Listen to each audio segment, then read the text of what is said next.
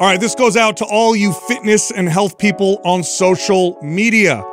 When you comment under people's pictures or videos, or you talk to people online, act like you're in the gym. Why am I saying this? Because 90% of you wouldn't say the stuff you say online in someone's face in the gym. In fact, if I manage a gym, I kick 90% of you out of my gym. Unfortunately, we say things on social media we wouldn't say in real life, because in real life, you get punched in the face, you get kicked out of a fitness place. And that's just the bottom line. So look, our goal as fitness leaders is to unite all of us so we can fight the agenda. What's the agenda? Getting everybody poor health, making everybody feel like crap. We want to oppose that. So when we find you on social media making your stupid comments because you know, you wouldn't do that in real life, like, shame on you. We're all here to help people. Remember that.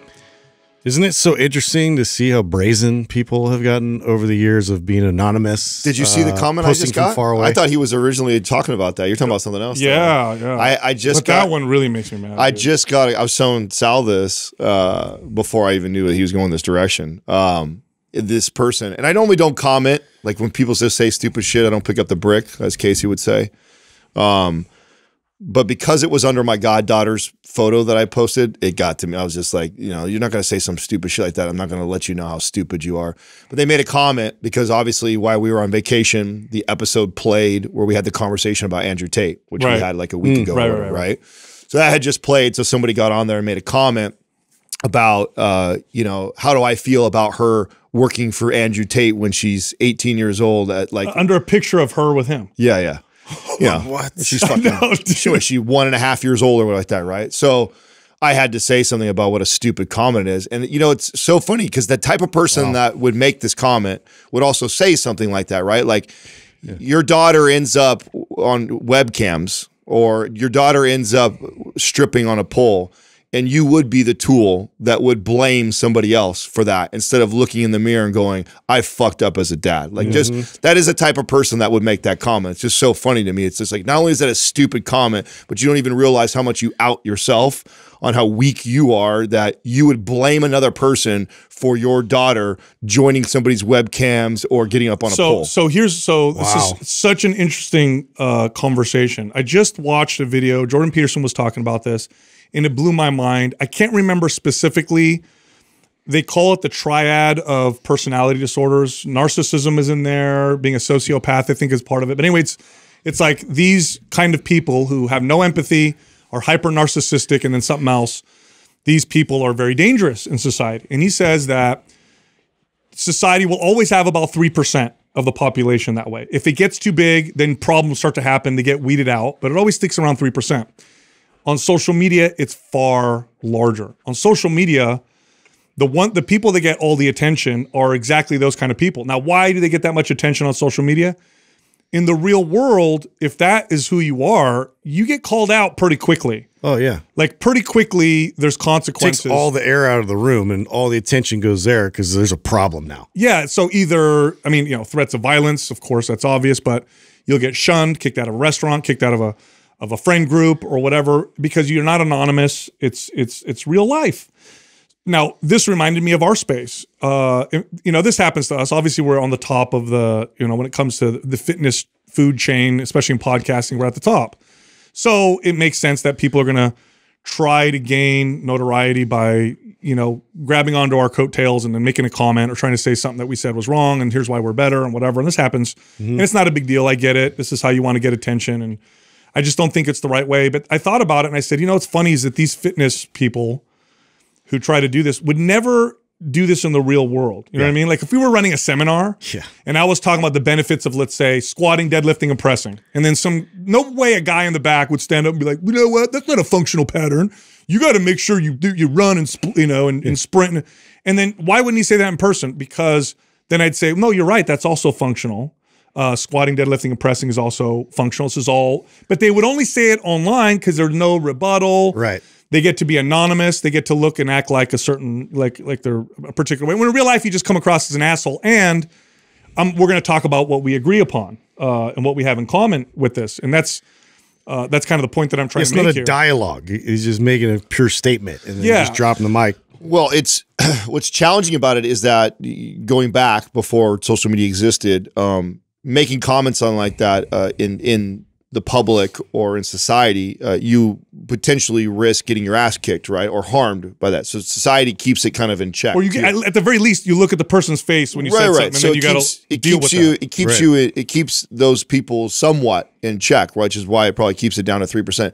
The problem with social media is it actually feeds that algorithm, right? Yeah. So it not only does it like hold a place for those people, but it promotes them and actually causes there to be more because it rewards that person. It rewards the person who's posting and creating that controversy with more people following, more likes, more comments, more views. Like it's all extremism. Even worse. This gets even worse than that. In real life, if you're in a group of people and there's that guy, we've all known that guy, who boasts about how great he is and how his opinions, and he's so virtuous. Yeah. At first you're like, wow, that's a great guy. But very quickly you're like, he does nothing. All he does is talk. He's actually done nothing to help anybody. He's a fake person. I don't want to hang out with him. On social media, nobody needs to see any actions. It's all about your opinion, and that's how you show your virtue.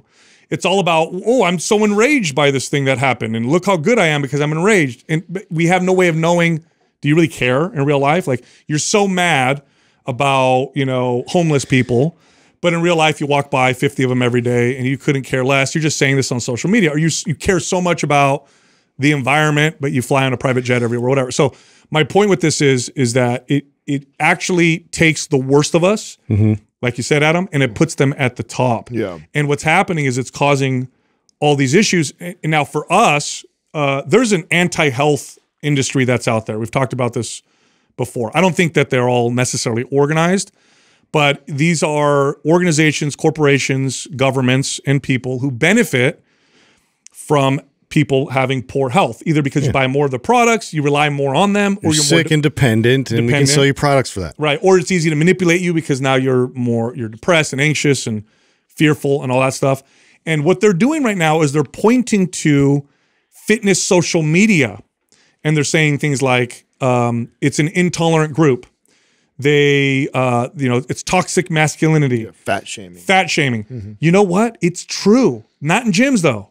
Not in the real world. On social media, it's true. Fitness social media is how they're weaponizing it and using it against those of us who really are trying to help people. So the reason why I'm saying this message is if you are on social media and you're a trainer, a coach, a gym owner, or you're just trying to help people in genuine ways, remember that. Don't fall in the trap because they're using it against us.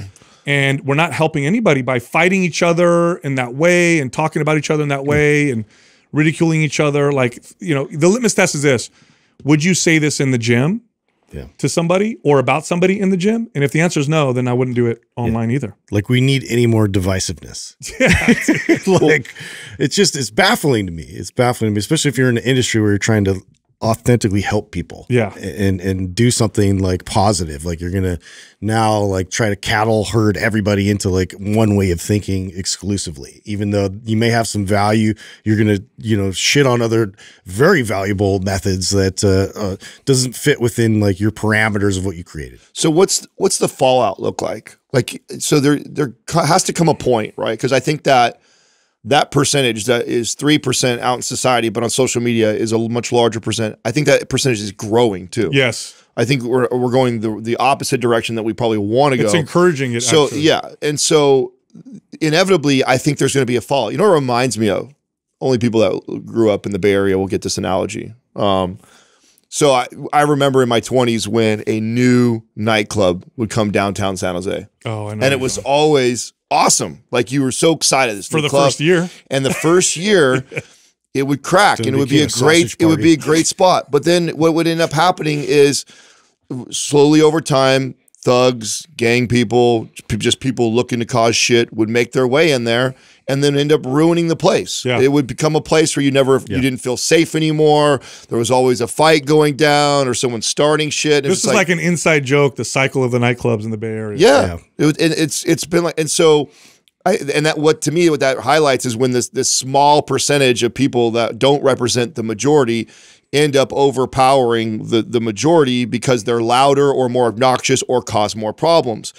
So wouldn't that same thing probably happen with social media? Isn't going to become a point where, and I almost feel like that mood is kind of in the air right now, where people are, more and more people are like, fuck it, I'm off social media, or I don't post that often, or like, I already feel like there's this movement away from it, and I think that is why. Yeah, I agree with you. I think I know more people now who are like, I'm done with social media, or I only follow these pages, or I'm very careful with how I set up the algorithm because it's it's toxic or poison. I mean, I get that. It's sad because our brain doesn't decide. It's hard to decipher real versus online, in the sense that if I see, for example, here's an easy example. If all I look at all day are pictures of perfect male bodies, my brain doesn't realize that I'm looking at a rare male body. It thinks that that's common. So then I'm going to look at myself without realizing it and judge myself based off of that ideal, which in the real world, guys with six-pack abs are rarer than millionaires, right? This happens to girls, especially young girls, where they'll get body image issues because rather than walking around the real world, they're on social media, and the brain is perceiving that as that's reality. So the same thing is true with like people's opinions, people's fake virtue signaling, how people are like, the real world is not like that, but your brain doesn't know that. So when you're in that all the time, my wife is really good at checking me with this. Like I'll tell her about like this, did you see that guy that did that thing, or the person who says whatever? And she goes, Sal, she goes, how many times have you met someone in real life like that? And I'm like, oh yeah, you're right. Like, you're right. Like you could find anybody online, any crazy person online, but in real life, you're right. I've never run into a guy who spent $20,000 making himself look like a dog. Yeah, that's what's going viral now. Did you guys see that? That Japanese man? I know. Yeah. Did you see that? No. Yeah. There's this guy in Japan. It's really elaborate. It's like doing costume. surgery to make himself like this crazy costume or whatever. Surgery, but yeah, he definitely went all in. Well, I remember when to make himself look like a border collie. Well, you remember when like the lizard people started becoming a thing, right? Where like literally not the lizard people. I want a bingo board of crazy shit. People that would like do the surgery on their tongue so it was split, and then make their eyes all like look like, it's like, I mean, but I've never seen that in real life. No, but this guy literally made himself look like a dog. Yeah, and then someone took him for a walk, and he was like, "This is what I've always wanted to do. Always wanted to be a dog." I mean, but it's like if you see that crazy stuff all the time, you're like, "Oh my god, what's happening?" I've never seen that in real life. So like the inception of social media, like this was my thoughts going into it from the very beginning, was like they're just highlighting like the craziest, wildest, like shocking thing, like whatever somebody was thinking was like a very small portion of the population was even had those thoughts to begin with. It starts shaping the culture to the point where reality starts mimicking what we're seeing online, to where people think this is this is reality. Yeah. It's not reality. This is false. Yeah. This is a faux reality. By the way, I want to be clear, like we fall for this all the time. I fall for this all the time. That's how hard it is to be aware of what's going on. I'm pretty sure I've made comments online that I wouldn't make in real life. And I'm just self-reflecting and trying to really stop and remind myself, like, why are we here? What are we trying to do? There's definitely this anti-health industry with this agenda. We've talked about it many times on the show, and it's getting worse and worse. And they're weaponizing social media against us.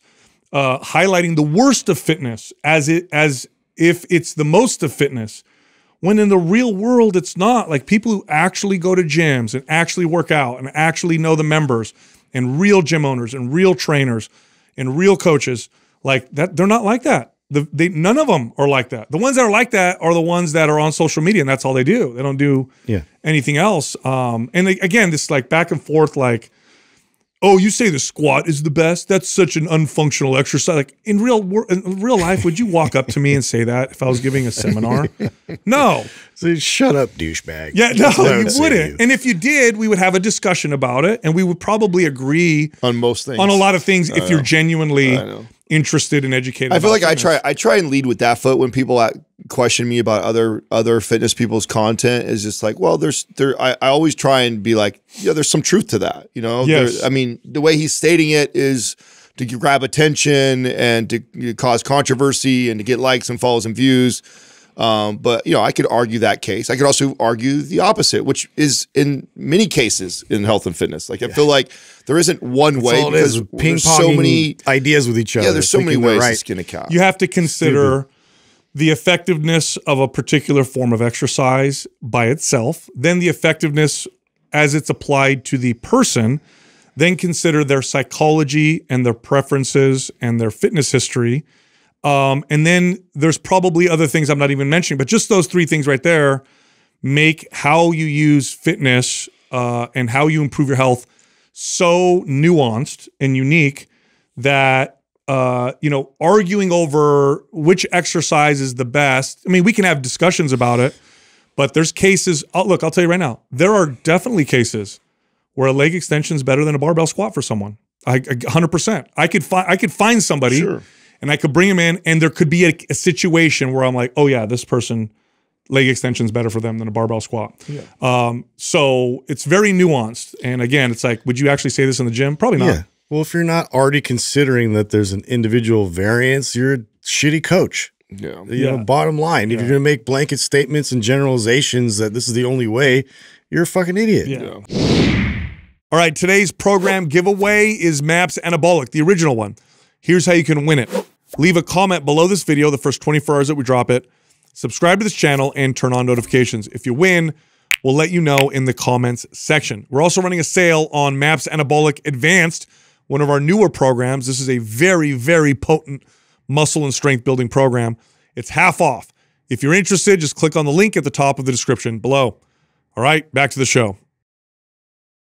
All right, so I'm gonna change directions here. You brought up Andrew Tate in the discussion, and I just saw him do another interview, and he made a really good point that I'd like to bring up on here. Oh, now you're gonna quote Andrew Tate? Boy, this has come full circle. This has come full circle for me. Come on, sir, let's hear it. Let's hear it, Andrew. What do you say, huh? No. Listen. It's his bravado that turns me off. You know, don't worry. Just quote the man. Go ahead. Let's hear it. No, listen. So there's a video of him circulating. It's going viral of him talking about like how to manipulate girls and doing webcam and how you treat them. And he got confronted in an interview about this, and he goes, and he made 2 comments that I thought were really, I mean, they're correct. One, he's like, man, they have scrubbed through my content over the last 10 to 15 years so hard. He goes, and that's what they could find. He goes, I don't think anybody would pass that litmus test. That's true. Like everybody watching this right now. Especially somebody who's put as much content as like say us or someone like him up. Like there is a lot of stuff we've said, and out of context could look really bad. For 10 years ago? Yeah. Like, could you imagine if the average person was, if we were able to like investigate their last 10 years, how many skeletons we'd be able to find and shit? People change and they grow and all that stuff. He said that, so fine, whatever. I think the video that was 10 years ago was like, oh, that's terrible sounding, but he makes good points. I guarantee I said some shit 10 years ago that if it was put on video, I'd be embarrassed as hell. So that's, you know, 100%. And then he said this, which I thought was also, and we've gone through this, when you're communicating, because that video, when he made it, it was not to the internet. It was to his private group. His private group. It's like 50 people. He's like, communicating to 50 people is different than when you communicate to 50 million. And 50 private people. Private. Yeah. He says there's far more responsibility when you have that much influence. We felt that. Like if you listen to our early episodes, we had like, 300 people listening. So it's like you're in our living room smoking a joint with us. It's a totally different conversation. And now we have 10 million people listening. We have a different responsibility. And so we have to kind of think to be a little more calculated. Yeah, and you have to be careful with how you say certain things because you have a responsibility. He made those 2 points. I thought they were on point. It was I mean, to piggyback off what you're saying, especially when our desired outcome, this is talking about us, right, was to help as many people as possible. Yes. Right? If we just wanted to make a fun podcast where we said crude jokes and got high and had a good time, if that was the vision, like we would have stayed the course that way. But ultimately, it was like, can we reach and help as many people as we possibly can? And that was the way we wanted to disrupt the industry. Let's be effective. Yeah, and we admittedly used the shock and awe approach to get attention early on because that was the way that we thought we could get attention, and it did. It gave us a little bit of traction. Because we would say these outlandish things, but then we'd say this really smart stuff related to health and fitness that was counter the norm and message. So, yeah, it helped at the beginning, but then we hit major plateaus of not being able. I mean, how many times did we get emails back in the days like, "Oh, I love your show, but I have kids in the car, I can never listen to it." Or I want to show my mom. I want to show my mom, or I want to show my sister, but the profanity and this and the topic sometimes are so. It's like.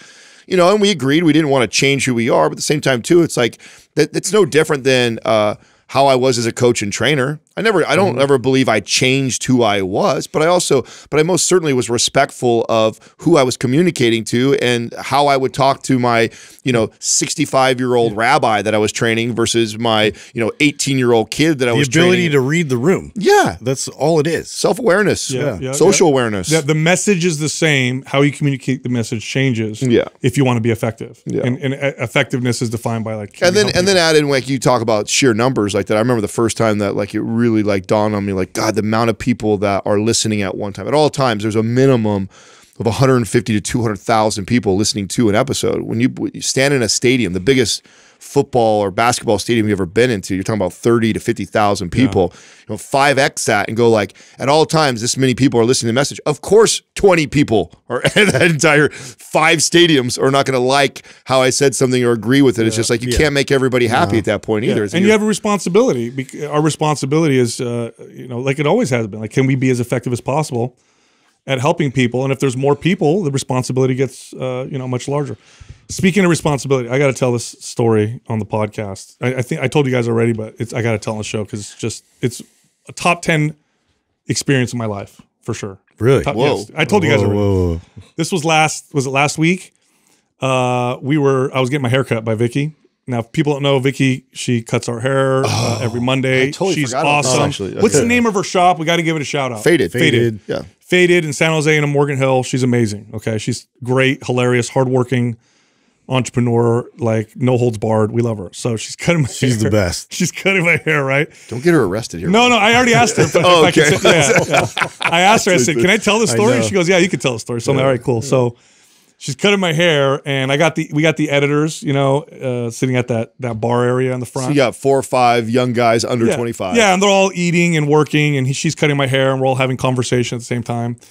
And we were talking about she was talking about like events, like big events. She's like, yeah, I used to love going to big events, but then sometimes it gets a little shady, and I get a little worried if I have my kids with me. She's like, that's why I'm always packing heat. And I'm like, are you always packing heat? She goes, come on. She walks over to her Louis Vuitton purse, pulls out a 9mm. She clicks, pulls out the magazine, pops it back in, puts it back in her purse. I wish I could have seen the boys' faces, right? That'd have been so epic to see. Because she's like, how old is she? 5'1", like 100 pounds? Yeah. The looks on their faces, cute little firecracker, they were all like it was. You ever feel like the collective anxiety and like just when I think I couldn't like her anymore. I know. That woman was awesome. She's such a boss. Just in her purse, she just pulls it out. She's like, and the guys are like, everybody's like looking down at their work. Like, I'm gonna pretend like I'm. So great, I was dying. I got a follow-up story for you guys. So before we left to vacation, I told you guys about what happened to my sister, right? Which was fucking crazy. Oh yeah, the guy that ran her off the road. It was super crazy. So I link up with my sister again. We're up here. This is now a week later or 2 weeks later after that incident had happened to her. And she lives in Reno. I'm up at the Truckee house, and she's heading over to come see me. She's Ubering, right? Because her car's in the shop still getting repaired because all the damage done to it.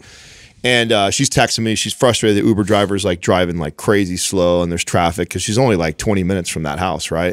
And she gets to the house, and she's like, "Oh my God." I was sitting in the back of this Uber. I'm pissed off because he's driving slow. He's got no air conditioning.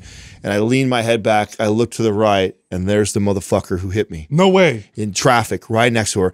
He's got the markings of her car on the side of it, everything like that. No way. Was she able to report? Bro. Yes. Even she goes, how crazy is this? She goes, when the officer did my report, he kept saying like, are you sure it wasn't a white car? And she's like, I know it wasn't a white car. He's like, are you sure? Because you have white paint on it. And she's like, no, it was this champagne color, this and that. And she goes, sure as shit, he had a white panel all the way around. And you could see my red marking on his white, like all the marks are all still there. She goes, and I got his license plate. I videoed him. I got everything. Oh, wow. Hell yeah. That just happened. That just happened. So you got to let us know what happened. I know. Exactly. I was texting her before we got on air because I wanted to hear what the update was. So she did that. She sent it over to her husband. Put his license plate online. She has to go in there. What was great, which was I'm super proud of Tom for her husband for having the wherewithal to make sure of this. that, you know, this was so traumatic for my sister that he's like, listen, this is not just a hit and run. This was like, he tried to harm her. Right. Like, I want to make sure that this was an attempt at her on top of that. So when they filed the report, it wasn't just a classic hit and run, which you get. No, hit and run's an accident. Yeah. He was purposely trying to hit her, which is attempted. That's I mean, right. It could be assault. It's assault with a deadly weapon. Right. Yeah. So it was filed as that. And then, of course, it was just like, oh, they didn't get a plate. They're never going to find this person. It was like they didn't get a plate. They didn't get anything. It's not, and we all know how that works. It's not like they go out searching manhunt for this person. What a gift. How serendipitous was that, right? And she was, the crazy part was like she was getting so irritated in the car. It was hot and the guy's driving so slow. And then she leans back and there's the dude right next to her. Wow. So she got video of it. And you know what's funny about that story is, my God, the rage that. Well, so you know, so when she looked, what she said, she actually kind of got a little traumatized because when she leaned back and looked to her right, it was the same angle and direction she saw him right before she hit. Wow. So she had this kind of like flashback of, oh my God, was this happening to me again? And then kind of came to and realized. Thank God she wasn't with Vicki because that shit was. Vicki would have handled that. Yeah. Hey, how crazy is that though? Because part of it is she was so mad that she was stuck in traffic. Yeah. So now she's like, that's why. That's what she said. She's like, he would have never caught up to us had this guy just been driving normal in the normal lane. But because he was driving so slow and he kept letting everybody pass him by, she goes, wow, dude. He ends up pulling up right next to her. And she's like, oh my God, I would have never seen him had he not been doing that. So she's like, after that, I didn't say anything. Dude, because it was filed before, because she explained everything and he still has the marks on the car, that dude's he's done. Yeah, he's probably going to be it's too much. There's too much evidence. She's like, you could see the dent. You could see my car color on the white. And she goes, now I understand why the cops saw the white. And that was all in the report too. So like, wow. I mean, she's got him dead to rights. So now it's just a matter of what do they do? Gift. So I know that that's amazing. He sent over all the work. She has to actually go down there, I guess, file some more stuff and turn it all in. But I mean, I think it's going to be pretty cut and dry. I mean, they're going to be able to put his license plate, be able to get his address and know where he's at. That's they're what going you get, dude. Knock on his door. Wow. And hit and run is a big deal already. That's a huge deal. Yeah. Is that a felony? I think it's an automatic felony if I'm not mistaken. Yeah. Is she in Nevada? Yeah. I wonder what the Nevada, if it's different. So hit and run's a big deal already. And then you add in the fact you try to run somebody off the road. That's a whole different category. And they caught your shit. Oh, man. So what he might get away with is a hit and run. So he might get away with saying it was an accident, right? If someone gets hurt or killed in the accident, then it's a felony. Okay. Yeah. So that would be the part that he might be able to debate, is he might be able to be like, no, it was an accident. I wasn't trying to on purpose. That might be the only thing. So in which case, we'll put his license plate online on the. No, just kidding. I think karma's coming, man. So yeah. Wow. He'll get his own. Yeah. Okay. Here's another karma story for you that I thought was hilarious. So the big lotto just happened, right? The $1 billion winner that everybody's been talking about. That. So I don't know. It sent me down the rabbit hole of reading lottery stuff. A bunch of dorks we are, right? Stuff like this happens, and I go down the rabbit hole. So I come across this story of a famous lottery winner in Cleveland, and I don't know how many years ago this was. This was a while back. So this is an old story, but I never heard it. I thought it was fun to share.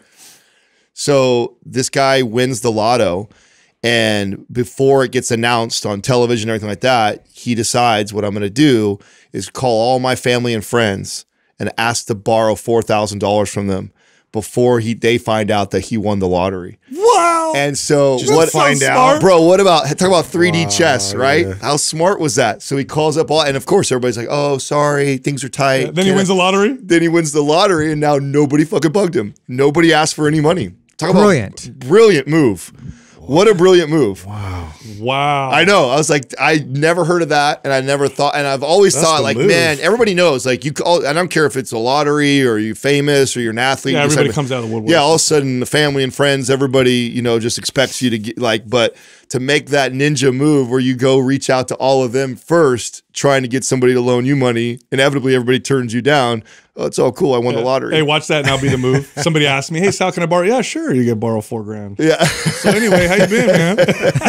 What's going on? I thought that was great though. Hey, speaking of 3D chess, funny. You guys see, okay, so Elon changed the name of Twitter to X. Oh, I just noticed that this morning. My app had changed. Yes. So here's the 3D chess part that I love. So he put up a big X sign on the Twitter headquarters in San Francisco. It's all bright and whatever. Apparently, he didn't get the right permits or whatever. What? So, but here's why it's 3D chess. So you guys know he's kind of been in conflict with San Francisco and California in general many times. San Francisco in particular, they don't. It's a terribly managed city. It's a crazy crime city. is out of control. Spiraled into suicide, drug use, and just stores have to lock up and chain like candy and deodorant and stuff. It's just insane. So he puts this up. San Francisco board of directors or whatever now trying to go after him. What do you think people on social media are doing?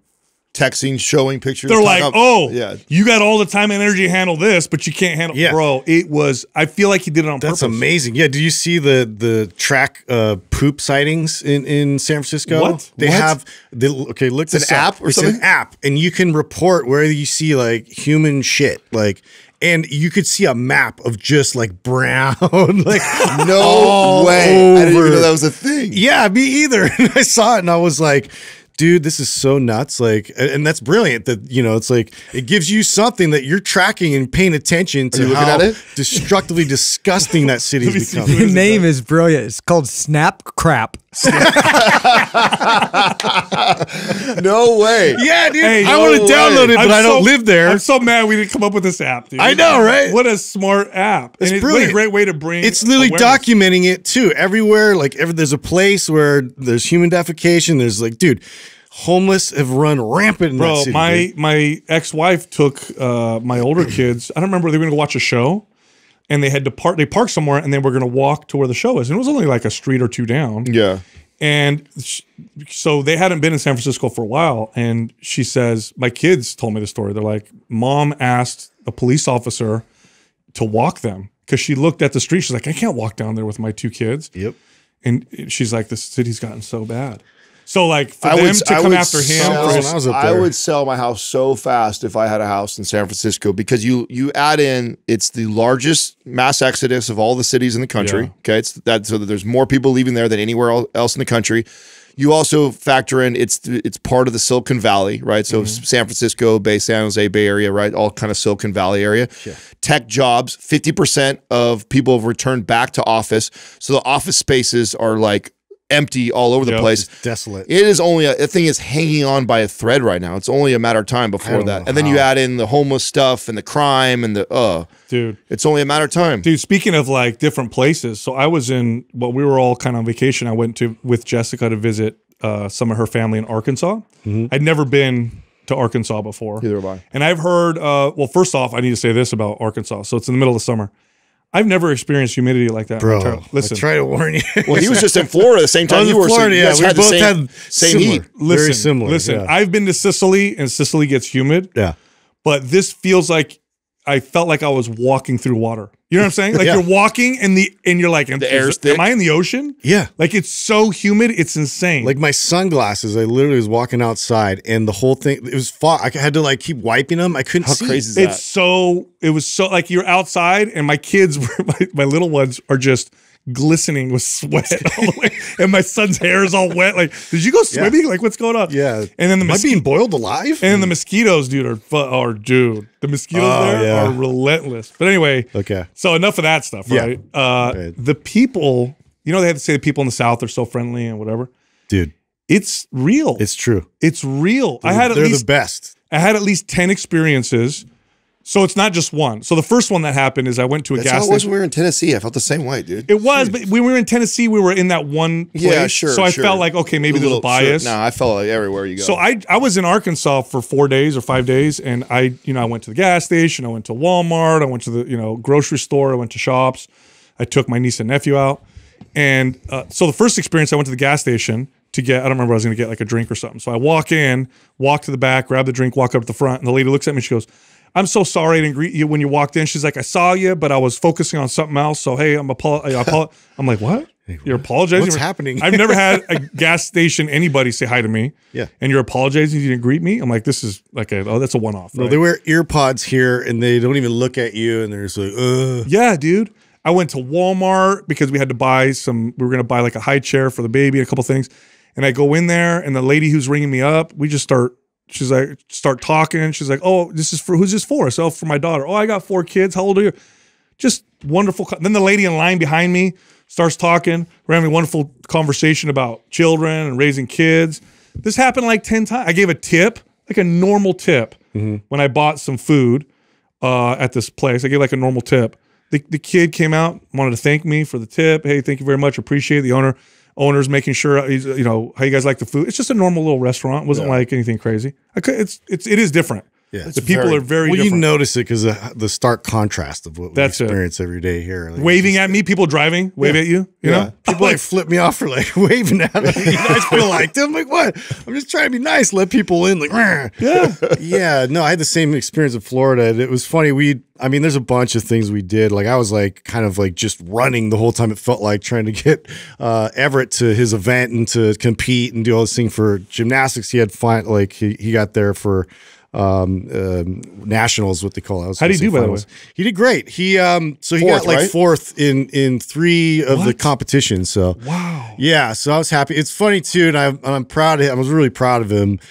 He was really like not okay about it. He's like, he was pissed he didn't get first. You know? And I'm just like, he's off the tree. What do they say? I'm like, you know, like I get that. Like, but you know, like, and then we talked about the lesson of that and what we need to do to be able to produce that type of a level of excellence. And we noticed what they did differently than him, and we had a good conversation about that. So it was like, it was really good. Like I was glad that he was able to kind of step back and really like assess that and like know like, hey, I could have done this, I could have done that. I mean, he worked his ass off like in the gym, like 5-6 days a week, double days to like prepare for this and like, you know, compete, you know, at a high level against everybody else in the country. So I was proud of him. But we tried to make, you know, a short trip out of it and do some fun stuff. And so last minute, like we booked this airboat. It was such a trip, dude. Can I just tell you? Are these the ones with the big fans? Yeah. Is that what that is? Oh. Can I just tell you, I was hoping for like a character, you know, like if you anticipate like going on an airboat in the swamps, like you want a guy that's like, you know, he looks like that kind of guy. He eats alligator meat. He does. Yeah. He literally lived there. So we got the guy that there's one island that was man-made in just hundreds of miles of swamp, and he's there. He has a 3-story house, like the top of it he built just so you could look out and like see, and it was, oh my God, it was hot. It was like 100 degrees, it was like 80% humidity, something. Oh it was just nuts. Melt your skin. Dude, he had like pet alligators. Like, we're like feeding them.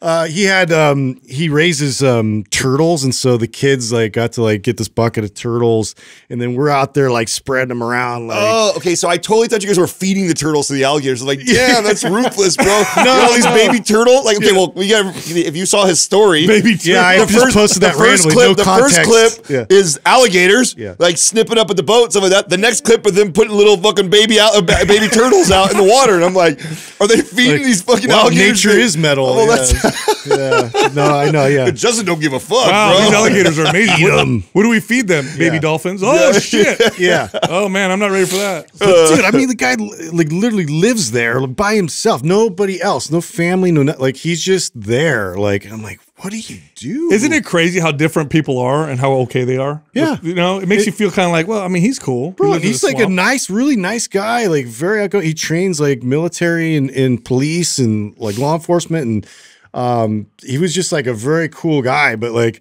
so bizarre for me. I can't even imagine like that lifestyle and like living like that. If the shit hit the fan, those are the people that would survive. Like the rest of us would be dead. You know what I mean? That dude would be okay. Yeah. The He's rest a of us, survivalist, for sure. We wouldn't make it. Yeah. No.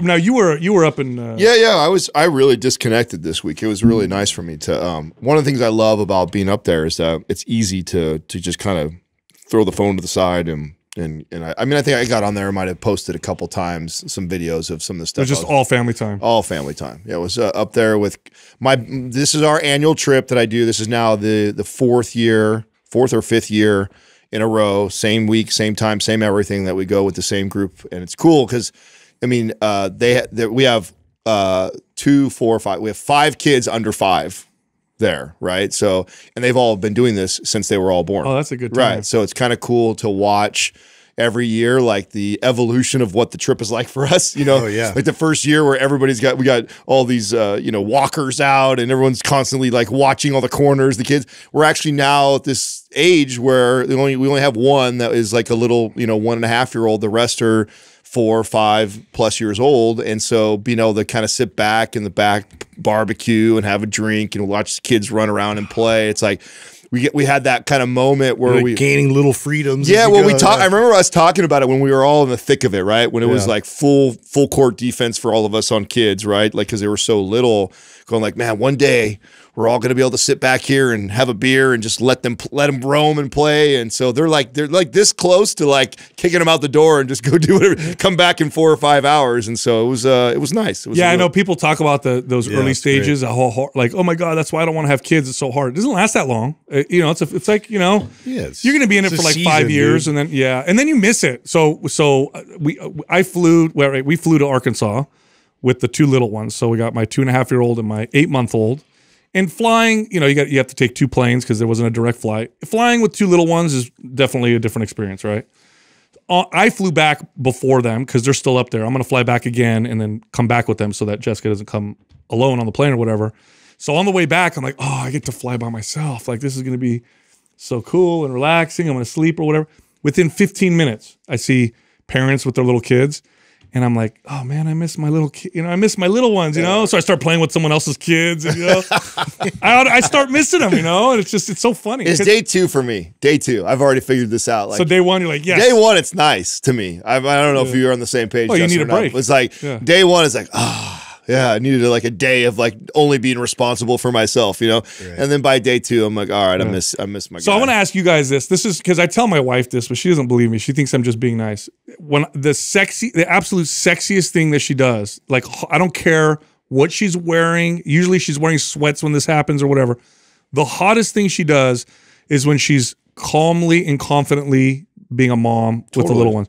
When I see her doing that, like I'm like, I annoy her because she's like, get off me. It's so attractive to me. So we're flying there and she's like managing the kids. And I'm helping, you know, we're working together, but I'm watching. And then we get there and we were staying in, what are they called? Trailers. So we're on, her mom has a little piece of land and we were staying on trailer. So it's not super comfortable for me. I'm not a big, you guys know this. You and I are kind of have this in common, Adam. I'm not a camping person. I don't like, you know, being uncomfortable. I don't like that kind of stuff. But, you know, she's with her family. I see her playing with the kids and being with the other kid, and I'm watching her. I was like, oh my gosh, it's the most attractive thing I've ever seen in my entire life. And I tell her this, she's like, you're lying. I'm all sweaty and gross. I think that is not. I think that is that way for, I don't know. That's my experience. I mean, even when she was pregnant, from the moment she was pregnant, most certainly when she had the baby, and then also to see the way she raised my son. Although I kind of knew it, but it's different when you see it, right? Like I knew that the type of woman that she was before we ever had a child together, and I assume that, you know, I believe in the how you do anything is how you do everything type of mentality. So I believe that she would attack motherhood the same way she did anything else. But actually seeing it is an unbelievable turn on. And it's and what's really unique, or at least in my situation, is that shifted a lot because the original thing that I was so attracted to was her independence, like her being a woman who self-made, take care of herself, doesn't need any help type of, like that was like super attractive to me. I don't give a shit about that anymore. Seeing her be a mother is far more attractive to me. So that's really been an interesting dynamic in our relationship for that to pivot like that. So because I tell her that and she doesn't believe me. She thinks I'm being nice because she's like, because I don't have my makeup on. I don't have my, you know, I didn't take a shower or whatever. I'm like, honey, I swear to God, you could be like hair disheveled, whatever. When I see you do that stuff, it's like the hottest thing in the world. It's so amazing. And I think there's a lot of dads out there that know exactly what I'm talking about. So this is to the moms out there. If your husband tells you this, he's telling the truth because it's a real thing. I imagine women have the same thing. I mean, Justin shares about how, you know, that's how he gets his chore play like that. With him working on the house and fixing things up and keeping things in order like that. That's probably a really attractive thing for her, you know, to see that. I know I get attracted to lean into that. Fixing things. Like, look at Justin fixing that thing over there. I'm able-bodied. I can do it. That's pretty awesome. Dude, I got to tell you guys that we have Caldera mentioned in today's episode, and I'll tell you what, dude, that their oil, the second I introduce it to someone, they're so sold it's not even funny. Yeah. If I show somebody it, so I was showing, you know, people like, hey, try this on your face. They put it on. That's it, done. It's the best thing they've ever used. And these are people who use skincare products. And so I'm not talking about like me where I wasn't a big skincare product consumer.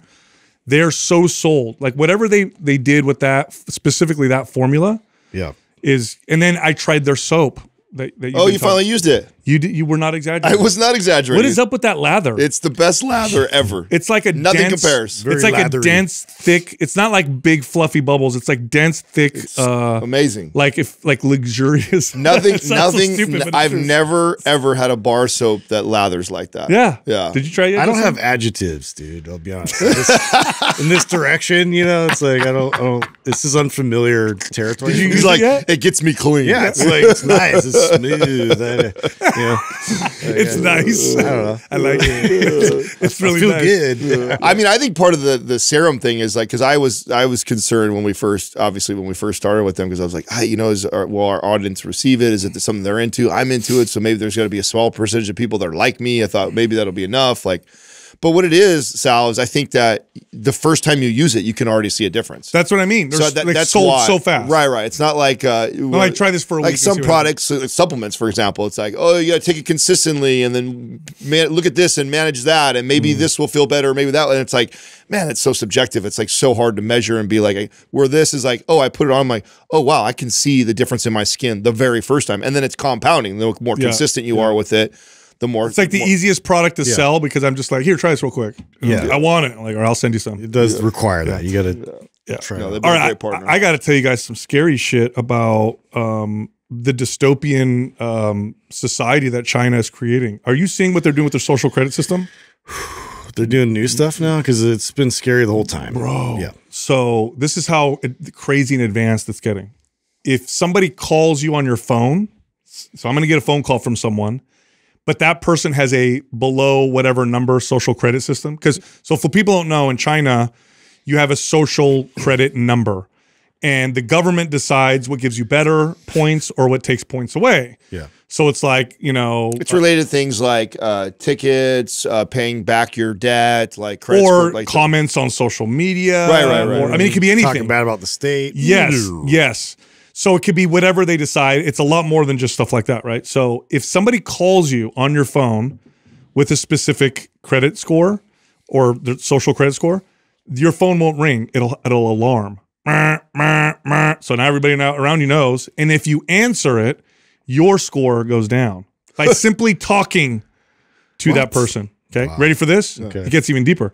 They now also track you based on your score, and on your phone, it will alert you if you're within a certain amount of distance from somebody with a low score. If you stay close to them, it will affect your credit score in a negative way. In other words, screwed up way to live. In other words, like you avoid. Oh shit! There's a guy over there. Interesting experiment. I'm like, so how far do you think the Chinese people lab rats? Yeah, how far do you think they'll let it go? Like, do you think at some point they're gonna be like, okay, this is way too? Well, they'll let it go until it backfires. Like right now, the reason why, I mean, it's real easy for us on the outside over here to look over and poke and be like, oh, that's ridiculous, that's crazy. But they wouldn't continue implementing it if they didn't see things that they thought were working. For example, like as hard as they are with pushing education and stuff with the kids, I mean, the kids are learning at a faster rate and accelerating in so many areas. So to them, it's like, oh, okay, this is proving what we're doing is working and moving. So I think it'll go until it really blows up in their face, until there's a big revolution, until someone pushes back really, really hard and you get chaos over it. Yeah, because like literally, if it's going to start to isolate the that's society. what they're doing. Yeah, you're going to become sure. Not only are you not able to, because before what it was is you're not able to buy certain things, you're not able to get a train ticket, you're not able to get a plane ticket, but now it's going to be that people don't even want to be near you. So you'll be walking and people will go inside their shops. Social pariah, like where are they going to hang out, bro? That's crazy. This whole underground, that's the thing. You're going to create a lot of underground, potential revolutionists. Maybe, right? That's what I feel like. What'll be really weird is like, so and I think I talked about this before, how we had an issue, Doug and I, on a payment that didn't go through. And it was like an auto thing. And like, I mean, my credit still has not got all the way back to where it was. And that was like 7-8 months ago. Yeah. And so imagine, and a lot of that is just the bureaucracy of all the people it has to go through in order for this auto payment to happen. And so it's like this person has to talk to this person, has to talk about that person, has to talk to this person. Oh, because it sold this to that bank. So that's got to happen in China too, where there's like misunderstandings. And so what happens in a situation like that, where all of a sudden now my score goes lower, that I can't call you without an alarm going off, like, and you're a friend of mine, and like just recently I was like. That's the situations that I think are going to be so fucked. Because people are going to say, well, people have been ostracized for all of history for whatever reason. But this is very different because who's controlling, there's people who are controlling this and they control the narrative. So if you have the wrong political view, if you have the wrong opinion, if you didn't do that, whatever. You read the article that Doug just pulled up? Yeah, in China, you get a special warning before you call people who owe money, telling you to get them to pay up. So imagine you get a call from Justin. Hey, what's up, Adam? By the way, you got to pay back Doug. Okay, don't forget. Yeah. Like, wow. Yeah. You know, I wonder how far they're going to go before the people are like, this is enough, dude. This is crazy. I mean, what was it, Nazi Germany, where like the Hitler Youth, they would get them to narc on their parents, and like it was like socially tried to construct it in a way where it was like, okay, let's get you to report people that you're seeing. This is like on steroids. This is all. So the part that always shocks me, and you made a great reference with Nazi Germany at the same time, is that the amount of people that go along with it. Yeah. I mean, it's easy for us on this side to be like, oh my God, it's so crazy. But what's even crazier to me is that there's millions of people that comply and agree. Yeah. It's so tyrannical. That's more crazy. Yeah, and like you said, from the outside, it's easy to see that. But when you're living in it and it's a slow drip, and again, and this is I guess this is why I get alarmed all the time. I'm, lumped in the conspiracy category, but it's just, I get, I pay attention to signs and ways things move and how society is kind of shaping itself in a direction. And that's where it's like, we have to have firm boundaries and establish those boundaries, or they're going to disappear. And once they disappear, they don't come back. It can be replaced with. Yeah. And so it's, I just feel like, in terms of like a country and like the way that we have a say right now with the way that things are run and in the government and the structure of it, we can get involved. We can do things. We actually have the ability to say something, then say something. Yeah. I know. It's and what they do is they demonize the people that are always like, leave me alone. These are my rights. Leave me alone. I don't want the government encroaching. People make fun of them, but they're the ones that are keeping things in check. I mean, it's just the reality. You want those people to say, no, you've gone too far. But by the way, they always sell these bad ideas the following way. It's better for the whole, or it's better for society. Sure. Or this is better for everybody. You don't want to kill grandma. Yeah. Right? That was used. That's how they always sell this. No. We got to do this because it keeps everybody safer and it's better for everybody. That's how they always sell it. It's never sold like we're going to take away your independence or whatever. Hey, so you know what I've been combining? I know you guys know I combine stuff all the time. I found a great combination of supplements that is like jet fuel. Really? Yes. So I do Organifi Peak Power, which is like their version of a pre-workout, right? We've talked about them before, right? It's got caffeine in it, but there's botanicals and stuff in there that balances out the caffeine spike, so you just feel like amazing. And I took it with Pure. Together. Oh, wow. So Pure is not a stimulant, but it does have a kind of a nootropic effect. What a combination. Wow. Dude. So I guess I've kind of future or what? I've kind of done that. I've done like Pure before our podcast, and then like 2 hours later, I take the Peak. So that's not exactly together, but I mean, I'm getting the benefits of both. Oh, mix them together, dude. Really? Oh yeah, bro. It's fire. It is such a smooth, clean, like energy. It's so productive. I mean, it's like euphoric borderline. So it's a pretty cool combination. Well, both those products by themselves are fire products. Yeah. So Also, shout out. I want to give a shout out. I've talked about this before on the show, but never an official shout out. It's a series that was recorded in the 1970s, starring Milton Friedman. It's called Free to Choose.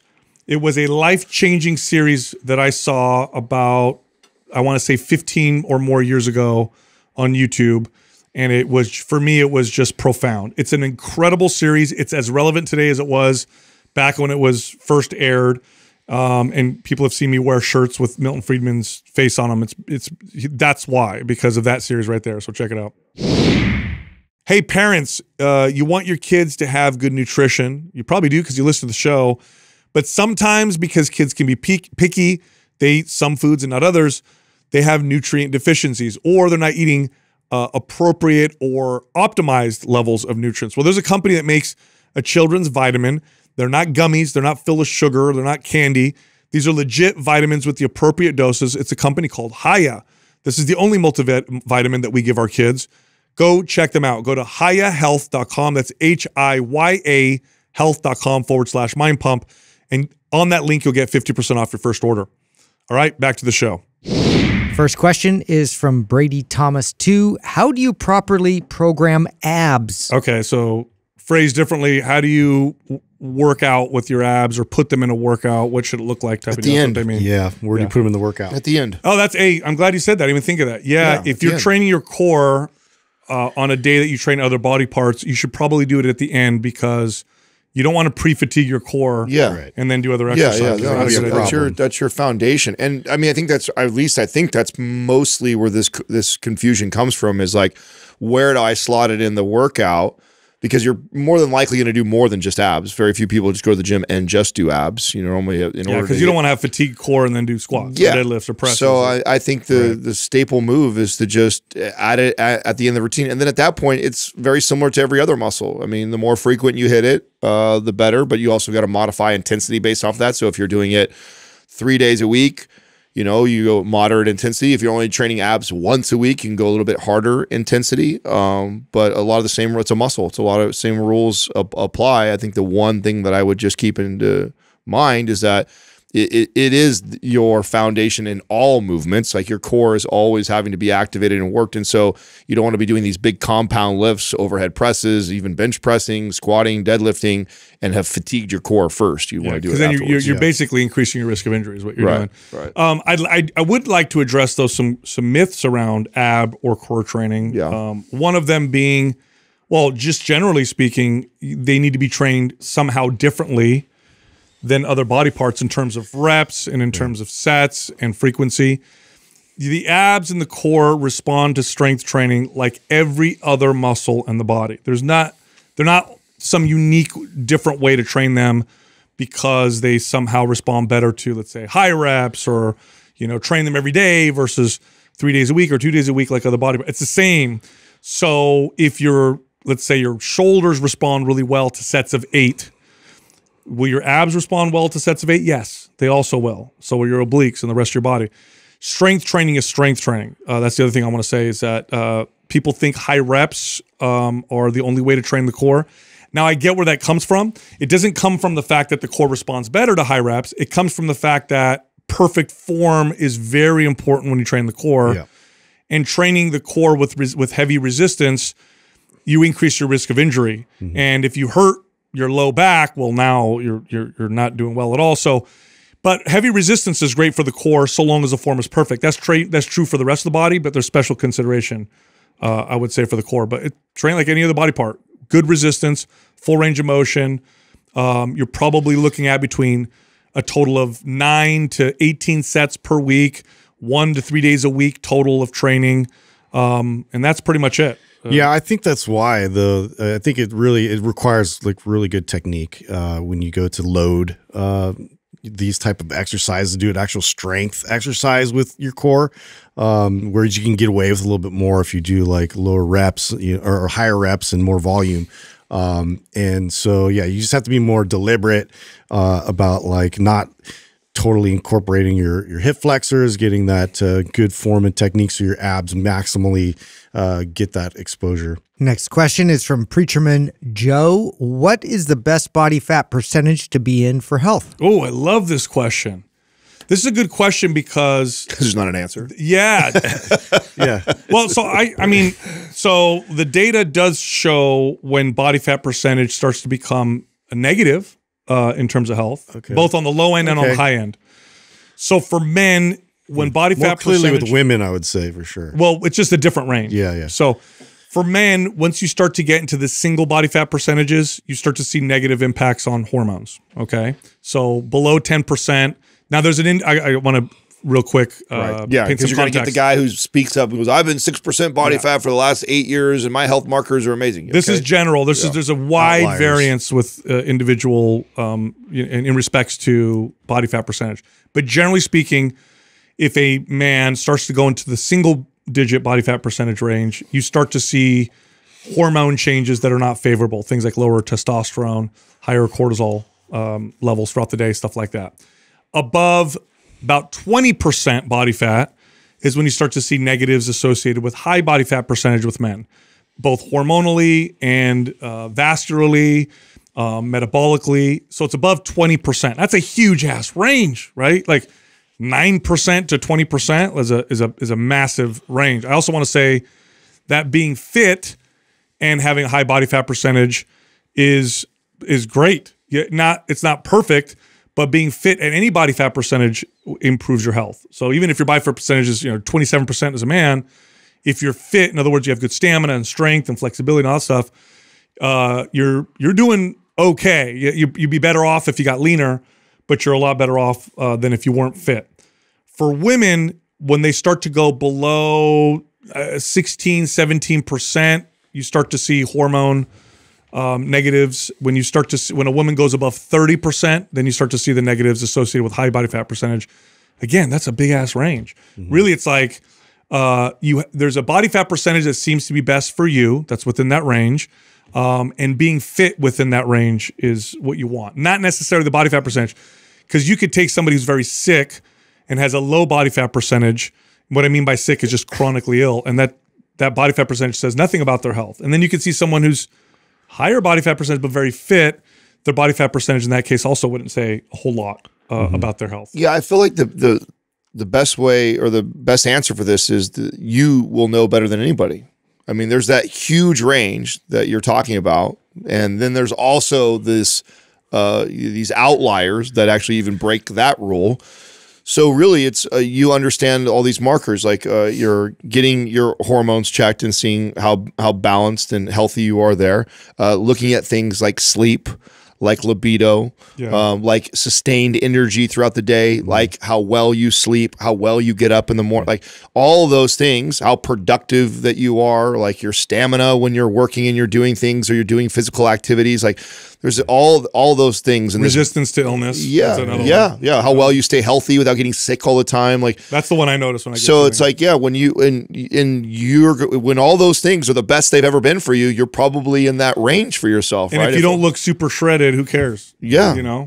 I mean, that's how I've been, I've told you guys this before. I have felt healthier post bodybuilding, era time in my life than I did actually in that era. I mean, and then also things like you take account for, which I didn't even mention, is like joint health, like your mobility and flexibility and control, and like those things matter too. So, well, wouldn't you say too? I mean, you really it boils down to if you've tried your best to get to a place where you've gotten in low percentage for you to even have anything to compare to. I feel like there's not a lot of people even pursued that long enough to know the difference, and so it's like their normal is their normal, and then it's really bad, from normal in terms of their health markers go. So I don't know. It's again, this is such a subjective. Yeah, but I think that's such a great point you're bringing up right now, that this is why I think everybody would benefit from getting themselves to the lowest body fat percentage they've ever been. See what that feels like. Just see what that feels like. Because to your point, which is more often than not, people think that they feel normal or feel good, but that's only because they've never felt great before. Yeah, right. Their normal or their good is what the best they've ever felt, but they don't realize there's another level of feeling great because they've never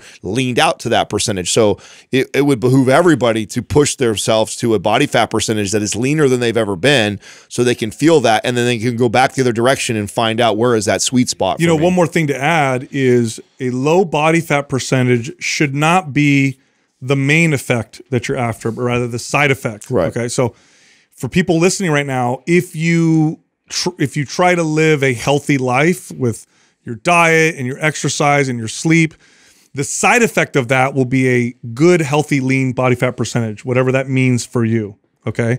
If you chase the lean body fat, you oftentimes sacrifice all the other stuff, so the health starts to decline. So, and it's also a more sustainable approach psychologically. If I'm only looking in the mirror and trying to make sure that I stay a particular body fat percentage, that's a very hard way to keep a sustainable routine. But if I'm like monitoring how I feel, my health, my function, that's a lot easier. And the side effect of which is, oh my God, I look at. One more thing I'll add is the range. So I'd love to ask you guys this. Have you guys identified the body fat percentage you tend to go in when you're the healthiest, when you feel the best? For me, that number used to be, and I say used to because I'll add something here, used to be about 11, 12%. 11, 12% is where I would fall when I was kind of doing everything right and it felt good and healthy and I wasn't trying to get too shredded or I wasn't trying to bulk too much. It was just, it felt good.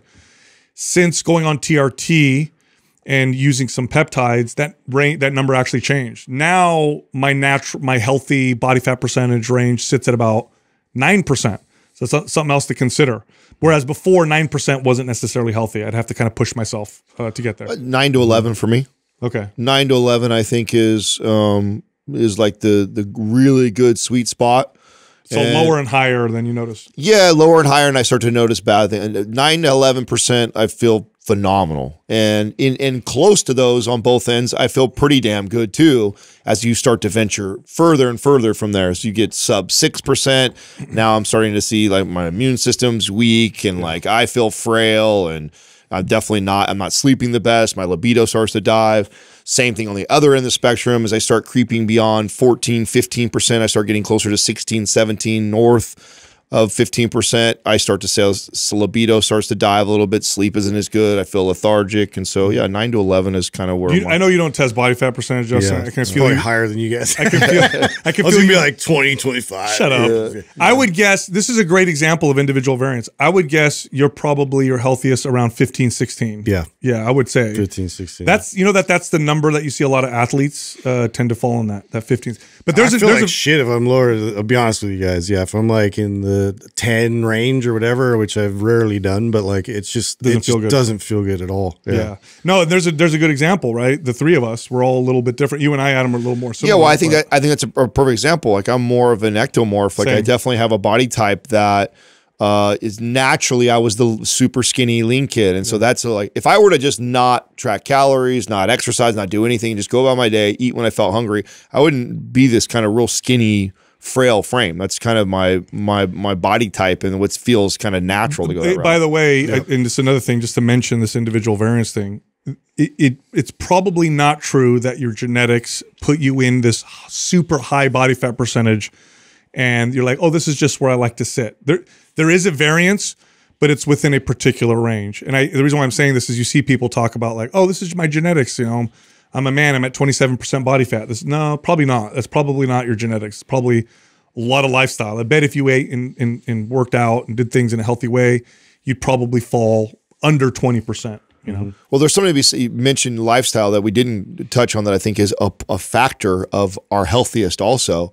One of the things for me to be sub 9%, even 8, 7%, it takes a level of sacrifice and discipline in my life that I don't think is the healthiest version of me either. I'm so glad you said that. That's a part of health. In order to do that, I kind of have to say no to most all, alcohol engagements with family and friends. Like I'm not eating my ice cream occasionally. I'm not having the desserts. I'm not being able to eat out very much. Like to be sub, 8, 9%, I've got to be eating most of my stuff out of my Tupperware. And yeah, I might feel pretty good physically at that leaner body fat percentage, but I don't psychologically and socially. It's a balance. It's not as great either. Like then I turn down things that I would not turn down. Like if I really wanted to do something with family or friends. So I think you have to also kind of factor that in, but also have the self-awareness to the point that you're making about being 27% saying, oh, this is just where my body likes to be. It's like, there's also the other side of like, oh, well, I've drank every weekend for the last 5 weekends in a row. Like, is that really honest too? Yeah, is that really social balance, or am I now like getting borderline? I can't have a weekend without getting drunk. Like there's an extreme on all levels, right? And so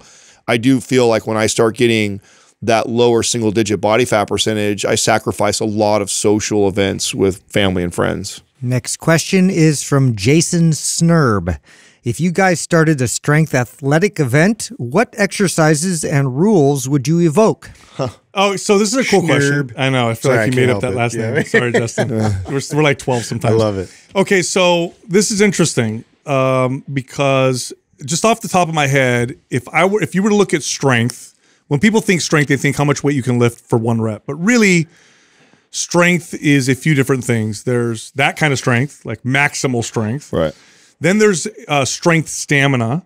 So the ability to perform with strength repetitively without fatiguing. Functional strength. Well, functional strength would be how it applies to what you're doing. Right. And then there's there's a type of strength that gives you like grit. Yeah. Like old man just like be able to just perseverance. Yeah, like isometric strength would fall in there, right? Like the ability to hold something, or just the kind of workload strength that I guess you would put under grit. So if I put together an athletic event, you know, I think I would want like all three of those, because I can think of lots of people that would do good at one of those. Yeah. Very few people would do well with all three of them. Well, where would you put multiplanar strength too? Because I think that would have to be in there somewhere. There has to be a movement that challenges you other than the sagittal plane too. Yeah. Otherwise you're missing out on that. I think that could Probably be stamina. I think that could be in all of them almost. But yeah, I mean, you can you can make a strength, max strength out of it. Yeah, it would have to be something like a bench press or a windmill or a movement that. So you could do that. That's what I meant by functional strength. Yeah, so you could do a maximal strength test with that. You could also do a stamina strength test. So functional, I mean, in terms of multiplanar, sorry. Yeah. You could probably put that in almost every category. So like, in other words, the movements themselves, that would be fun to put together. But what I would want to test would be those three things. Yeah. You know what I'm saying? Like, okay, maximal stamina. I would want to put something. I see what you're saying, though. You want to make sure that you would test the body's ability, not just in the sagittal plane. That's right, because we already have powerlifting events do that already. That's right. Powerlifting events already address what you just said right now. Yeah, I know what you're talking about. An event where you have something like a Turkish get up, a bent press, a windmill, something that also says like I can move left to right or rotate my body and do it very strong and controlled. Yeah. I would want an exercise in there that highlights that. Yeah, my favorite with that suggestion is the grit portion of it, because I just don't feel like that's one of those feats of strength that's very highlighted, very often. Like you don't see that a lot in terms of like having to hold your body in position for a certain amount of time. That's like super demanding and challenging. It's one of those unsexy type of exercises that like it's not popular for a reason. Listen, you know how many people listening right now, how many dads that are listening right now who work out, do curls and deadlifts and bench presses. Then they have kids and they hold their 2 or 3 year old in their arm. And after about 10 minutes, they're like, my arm's gonna fall off. I think it's gonna fall off. Yeah, that's grit. That's a different kind of strength. Yeah. And you develop it differently. You train it differently, and it's a type of strength that you're gonna want in the real world. I remember working in restaurants. So I was a 16-year-old boy. I'd already been lifting weights for 2 years. I'm full of testosterone. I love working out, whatever. And I remember they were teaching me how to throw the pizza in the air and then how to carry the trays out. And I remember my arm and shoulder getting so, it's like, what is it, a 5-pound tray, not even? Yeah. But because I had to walk around and hold it, I didn't have this whatever that is, the isometric strength to do that. Yeah. So I remember as a kid being like, oh man, I could overhead press so much weight, but that little tray just made my hand. And one of my favorites, this is kind of funny, you're mentioning that. I was on this cruise with my brother and my family, and they were doing like a competition. They had really silly competitions. They had one that was like about popping like a balloon on somebody's lap and all this. It was like really weird. Like so it looks like sexual. Yeah, it was awkward. But the one that I decided to do was like you had to hold like these buckets out wide, like you're doing a lateral raise, and you just had to hold it like that for and, time. You have like no leverage, right? For time, and you just see people dropping just like flies, and I'm still holding it, like veins just exploding everywhere, and then, like I just love that. And it's like nobody challenges themselves like that anymore. You know who knew that? The old wise Bronze Era strength athletes. Yeah. All of them performed exercises and then feats of strength that would highlight stuff like that. Like we just talked about grit. There was a competitor, not a competitor, I don't know what you call him. He was a Bronze Era strength athlete, the mighty Adam. Everybody need to look this guy up. He would do shit like this, where he'd like hold, cars from driving away, or a carriage with a horse, or he'd squeeze things together or bend bars, and they display. It was like a strength performance. Yes. And the reason why these athletes back then understood all these different versions of strength is because they were displaying strength in an era where everything was physical. Yeah. So it was relatable. You got to make it relatable to the real world. If you can do something, like I don't know what that is right there that you lifted, but if you lifted a carriage or you held something like I do stuff like that all the time. Oh my God, you could bend a nail with your fingers. I work with nails every day. Right. Like, and so they train that way, and their physiques reflected it. If you look at their bodies, were just they look like chiseled, they were carved out of granite. iron. Well, I think this also highlights a lot of what we try and talk about on the show of why it's important to kind of move in and out of all the different programs that like we've written. Is the idea is that like if you just stick to the like one type of training, one modality all the time, you're missing out on so many other aspects of strength. Totally. Strength isn't that basic where it's just like, oh, just because you can lift a dumbbell or a barbell up that's really heavy doesn't mean you're strong in all these other aspects. And so moving through all the different programs, especially with what we have planned for the rest of the year, I feel like we've done a pretty good job of, well, I think we've done a good job of really addressing a lot of those things that we've communicated on the show. And if you slowly work your way through most of those programs, you hit all those things. Just wait till you see what we got. Oh. Next question is from Ginger Wolf. How can I convince someone whose primary goal is to lose weight that they should take creatine? Yeah, the same way you convince them to lift weights. So if someone wants to lose weight, why is lifting weights so beneficial? Well, because muscle is very metabolically active. It's calorically expensive. When you build it or you send the signal to build it and fuel your body appropriately, it speeds up your metabolism. Now you burn more calories all the time on your own, which makes getting lean easier and definitely makes staying lean easier. So how does creatine fall into that? Well, creatine helps build muscle. Yeah. Creatine improves metabolic health. It improves mitochondrial function.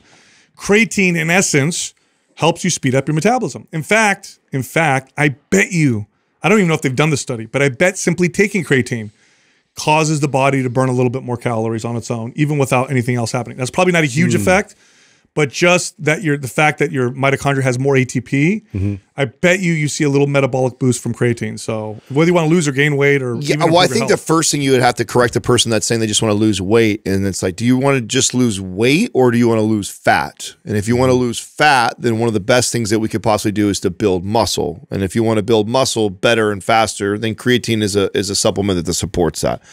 To me, that's like the easy end all, but you have to first correct where the premise of the question, right? If someone is saying something like, I just want to lose 10 pounds, why should I take creatine? Well, do you just want to lose 10 pounds on the scale? Because if that's not that hard to do, starve your body, get on a treadmill, run every single day for 3 weeks, you'll lose your 10 pounds, or cut a leg off, you'll lose 10 pounds. No, what you're saying you want to do is you want to lose 10 pounds of fat. If you want to lose 10 pounds of fat, one of the best, fastest, and sustainable ways you can do that is actually speeding your metabolism up and building more muscle.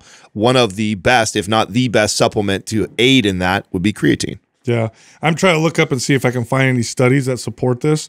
This is obviously, I'm doing this while we're on the show. I'll try and find some. But if it helps you build muscle, that'll boost your metabolism. But I have a hunch that if you did a study, and I don't know if they've done this already, that you took a bunch of people, had them take creatine, do no exercise, nothing different, that you would see a metabolic boost from the creatine alone. Yeah. I bet you would. I would imagine that was the case. Well, I think you would see it just in energy, right? With somebody who is, if you took 10 people, you get more, both, like say 20 people all want to lose body fat, right? 20 people.